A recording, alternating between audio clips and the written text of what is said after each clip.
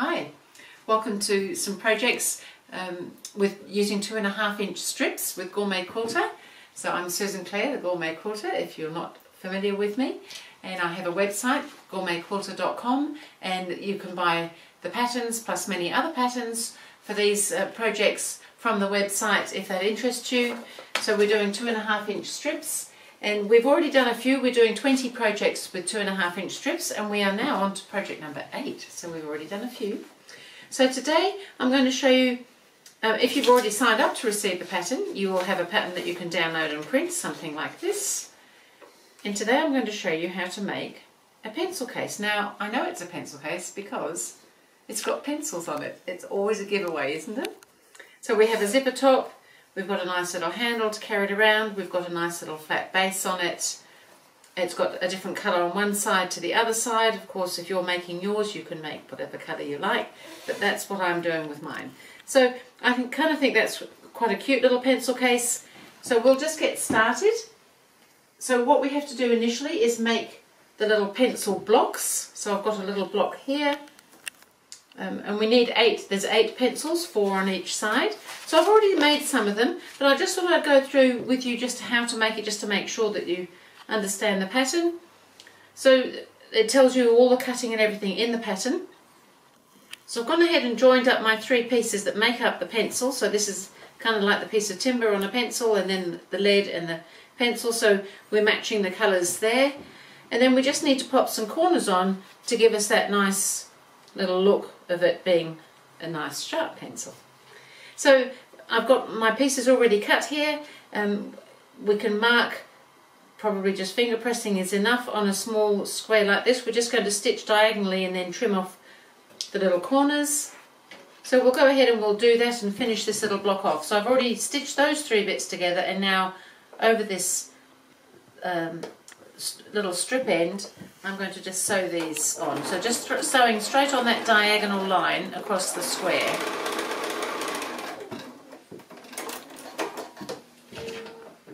And then we just need to trim off the corner, just leaving a 1/4 inch seam on there. So just putting my 1/4 inch line right over the seam line, trim that away, and then we just need to press that. So we're pressing the seam into the corner, into the triangle. Then we come back and we do the same thing on the other top corner. So I'm just positioning that, and I'm just going to sew from here across to here. We've nearly done our little pencil block. It's so cute.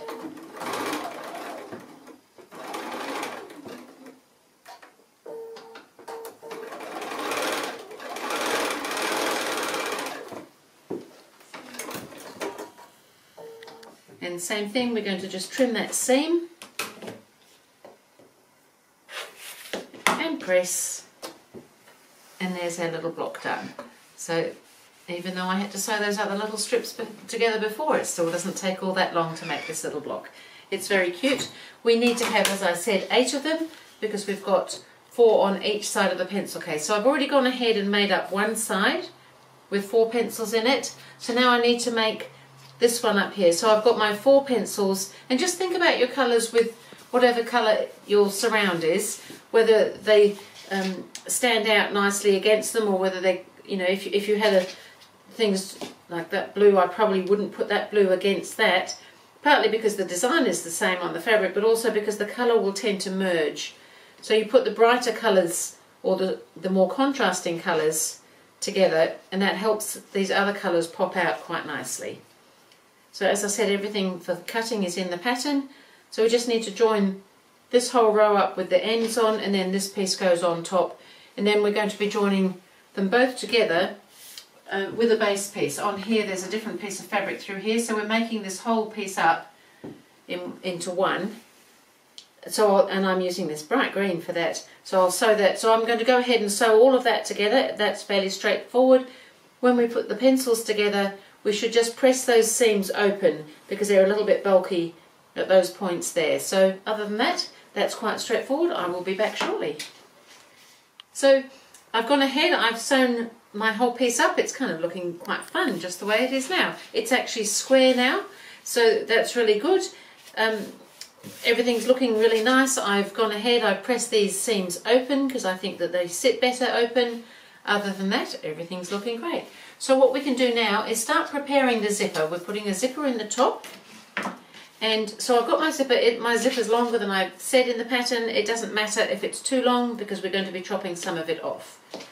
So I've suggested, because we're using two colours on the outside of the pencil case, I've suggested we also use two colours on the zipper end. So what we're going to do is cover these ends. So I think probably the easiest way to start with is to stitch across, open the zipper out a bit and then bring them back together again so that they're level, and then just stitch across that just to hold it, because then we want to stitch some fabric on it and it's easier if it's already holding itself together before we do that. So I'm just going to go to the machine and just stitch across, and it's just a holding. It doesn't need to be anything particular other than stitched and held together. And so then on one end I want to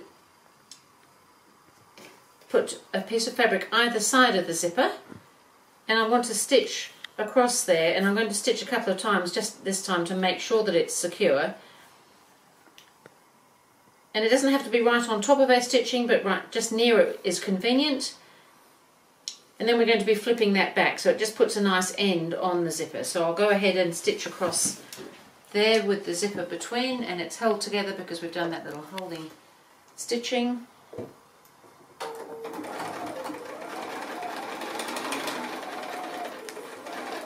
And I'm going to turn around and come back over that again just to make sure. So when you're stitching over things like zippers, just take it slowly and it doesn't cause any problems at all. It doesn't matter too much if you take a little bit of a larger seam allowance like I have there, because we're going to be trimming all that off, because we're going to take that back there. And now we're going to do another line of sewing, maybe 1/8 of an inch away, just to tidy that up nicely, and it just helps it sit nice and flat there.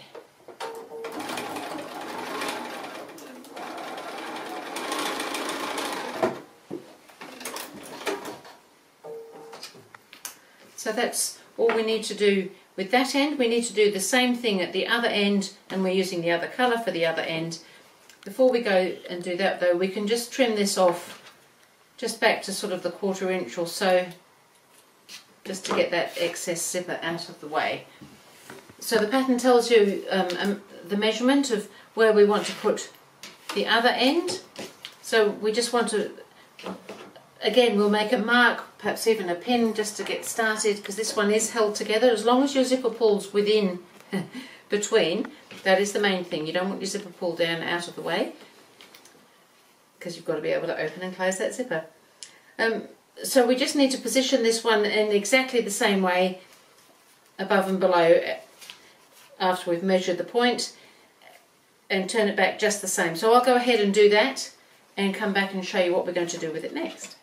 So I've gone ahead and I've put both ends on my zipper here. It's the right length. I know that it's going to fit here nicely. Now I did just trim off just a little bit to make it the same size as my top, and you trim it at each end so that it's evenly spaced. And then I've got the outside of the pencil case here, I've sat it on the batting and I've sat the lining behind, and that's because I want to trim. The batting and the lining are just a touch bigger than the front, and that's because I want to trim them. I want to trim them the same size as the front. So we'll just do that fairly quickly, and then I'll show you how to start putting that zipper in.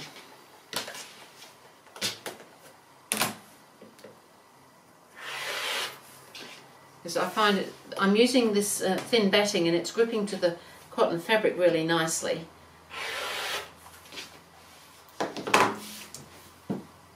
So what I want to do now is take the backing off again, the lining, leave the batting behind the outside, and we're going to lay the zipper piece along this edge. So we've got an even edge of batting and the top of the pencil case. We want to lay this down.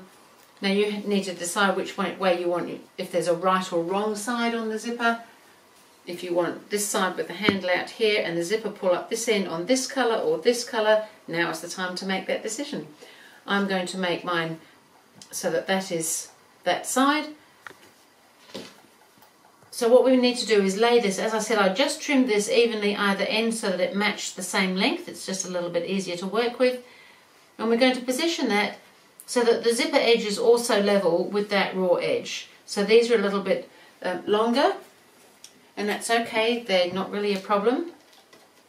And we can pop a pin in there, but pop it in that way because we also want to put the lining on. So this is now right side down, so right sides together with the two fabric pieces. And this one is going to go in here. So we probably need to pop a zipper foot on the machine. And I'm just going to pop another couple of pins in just so that things don't move around too much, because they have a little habit of moving when you're not watching. So everything should now be the same length. And we're just going to stitch all the way along here, and that includes then the zipper in there. So the zipper's right side down against that, this is right sides to that, and it all lines up along there.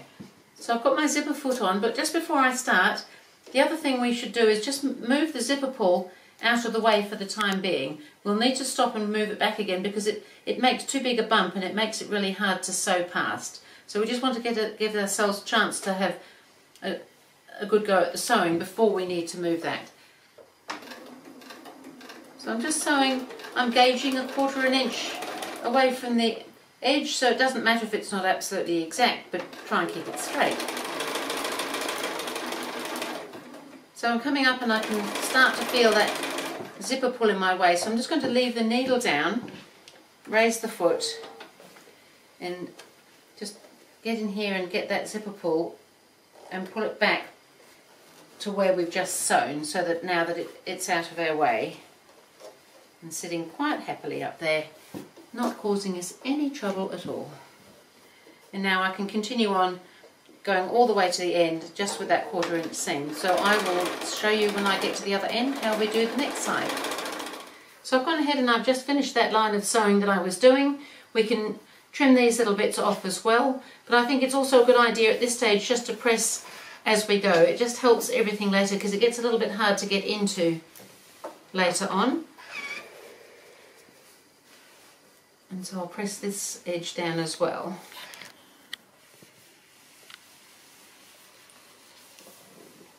So it's looking pretty good already. Zip in there. So I'm going to just open that out again and I'll just trim those off so I don't forget.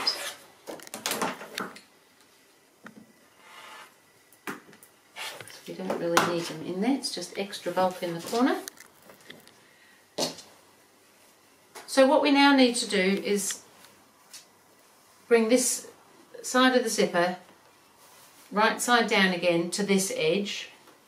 So we're doing much the same thing as we've just done, but we have to bring, this just gives us a really nice finish on the zipper, on the inside of a pencil case. So I'm going to bring that there, so that's all sitting nice along that edge again. I can just pop those couple of pins in just to make sure. And then we're just going to bring the lining up. So this is the right side of the lining again, so it's right side down, and stitch along that edge there. So we've got the lining there and we've got all this sitting here. So the only time it's going to get a little bit tricky is when we've got to get our hand in to move that zipper pull, which we will need to do. So I'm going to pull it back. Oh, I don't need to pull it back yet. Once we get closer, then I can pull it back nearer this end so that you can get your hand in as you're sewing. So I'll just get this ready and I'll go ahead and stitch this same side, just the same as we've just done. So I've finished that seam. It's looking a little strange at the moment, however, it's all going to be okay. So I'm actually just going to put my hand in and open the zipper. And what we want to do is turn this out the right way, because it's more or less in a tube at the moment, and then we can pop that lining, because the zipper's open, we can push that lining in there and everything is sitting really nicely.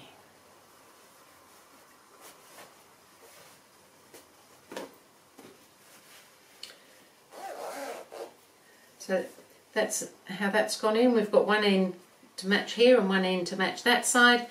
I'm just going to try and press that a little bit so it gets a little bit hard to press, as you can see. That's why I pressed the other bit when I could. And so if we just flatten it out a little bit, we should be able to just press it carefully from this side at least. We can turn it inside out and press the other side if we want to as well. So that's all sitting quite nicely in there. And so we're pretty much ready now to start doing the next stage.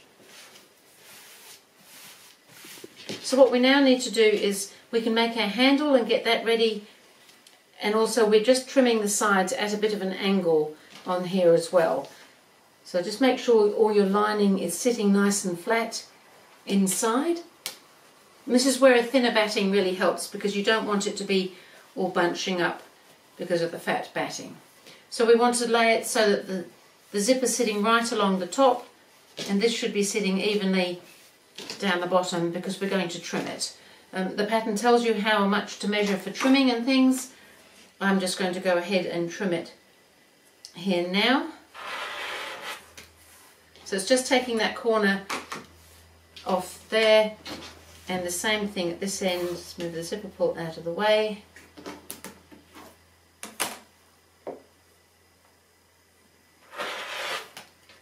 And that is looking pretty amazing. So now we need to make the handle and the tab. That's, oops, here we go. This little bit and this little bit. So I've already got my piece of fabric ready to do that. It's just a strip, and we've just folded the raw edges into the middle and then folded it over.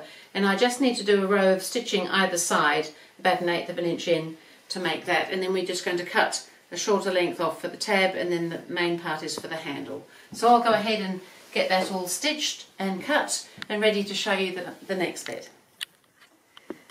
So this is the one side and this is the other side. So I've gone ahead, I've got my handle and the little tab ready, and I've just clipped them in place. So you could pin them, you could stitch them in place. If you've got a little free arm on your machine, you could stitch them just to the front. Don't go putting it to both, because what we now need to do is turn it inside out, but open your zipper at least halfway before we do this, because we need it open so that once we've stitched the side seams we can turn it back out again.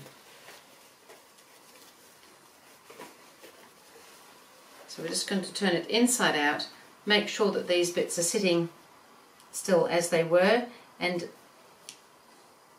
this is fairly close at the top here, but there's room for a little seam allowance there, and you can see that everything is sitting well. Try and match these the base at the bottom there, and then we're just going to stitch down that line there, and exactly the same on this side. And so I'll get this ready and I'll go ahead and I'll just do that straight stitch, and then I'll show you.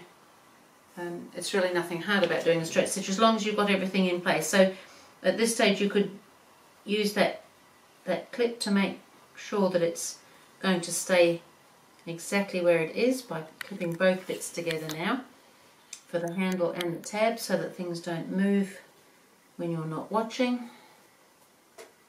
So they'll be fine. So we're just going to do the two side seams now, right from the top down to that bottom corner. So I've done one side, I'm just doing the second side.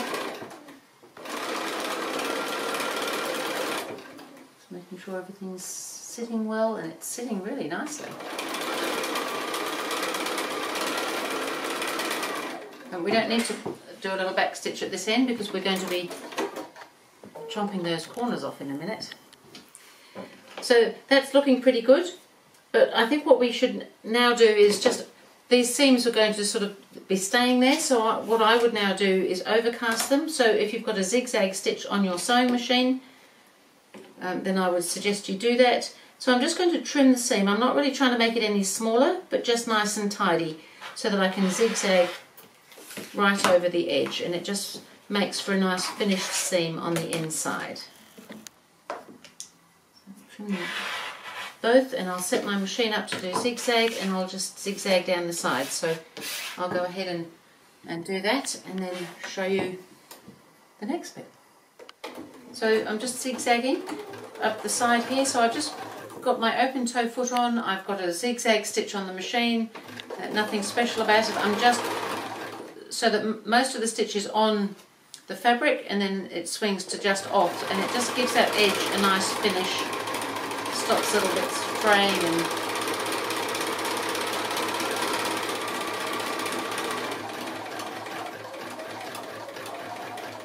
when I get to the top I just back up a little bit. So that just finishes that edge off quite nicely. And by trimming it first like we did, you get a nice edge to zigzag to. So that's all looking pretty good.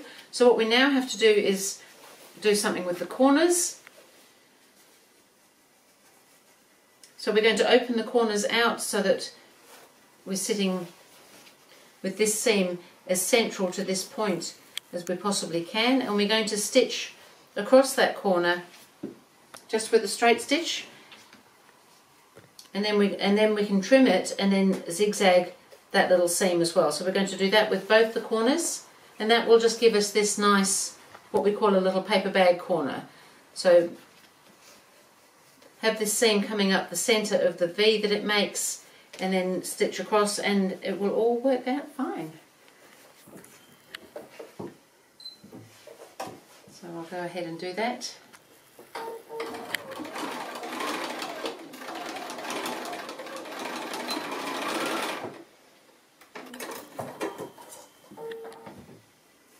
And I'll just trim it off and I'll zigzag that while I'm here as well.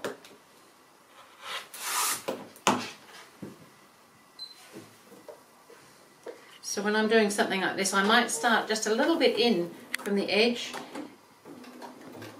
and back up so that any little threads and things are nice and tidy in there.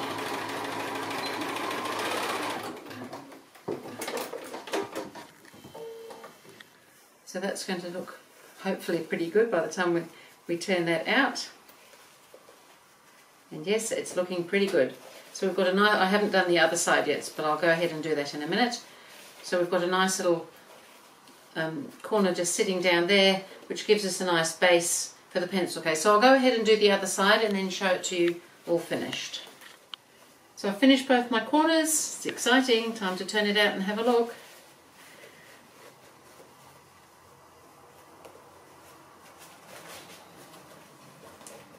So I'm going to keep all my pencils. I have a few pencils.